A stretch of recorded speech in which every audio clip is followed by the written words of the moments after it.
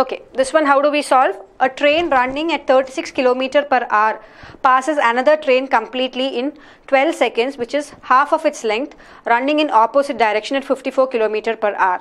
It also passes a railway platform in 1.5 minutes. What is the length of the platform in meters? So here time and distance questions, you have some in terms of kilometer per hour, some variables in terms of kilometers and hours, here seconds, here minutes. So what you have to see is that you have to see to it that you use standardized notation throughout the question. Okay, so how do you go about solving this? See, you have there is two trains, right? Two trains going in opposite direction.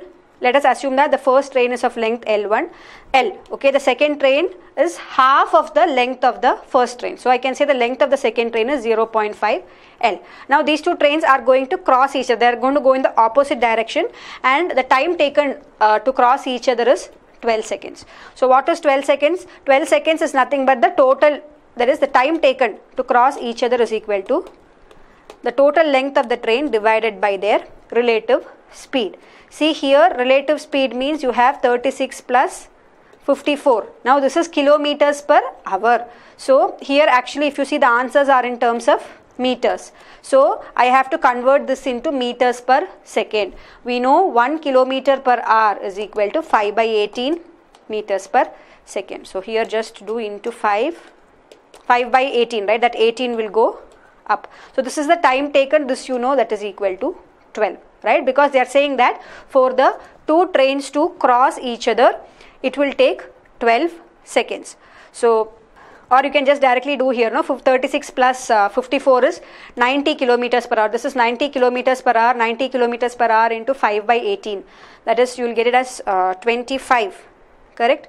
So actually this, when you cancel this, this will be 25, or you can solve this and get L, that is 1.5 L, or 3 by 2 L, that is equal to 25 into 12, or L is equal to 200. So you know that the length of the train is 200 meters. Now what is the question? If it also passes a railway platform in 1.5 minutes, so the train who has a length 200 is passing a platform whose length is LP, okay, in how many minutes? In 1.5 minutes. What is the speed of the train? The speed of the train is 36 kilometers per hour. Again, 36 kilometers per hour is how many meters per second? 10 meters per second. See, all this, please do it in your, do mental calculations, don't write down steps like this, okay? So 200 plus the length of the platform divided by the speed of the train, that is given as 1.5 minutes. What is minutes in terms of seconds?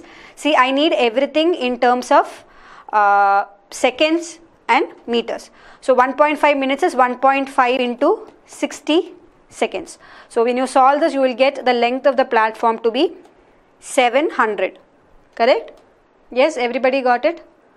So that is how you solve this question. So I hope it is clear. See, if you want, I'll explain it once again. There are two trains. The length of the two trains are given. One train is half the length of the other train. They are crossing each other and they are taking 12 seconds to cross each other.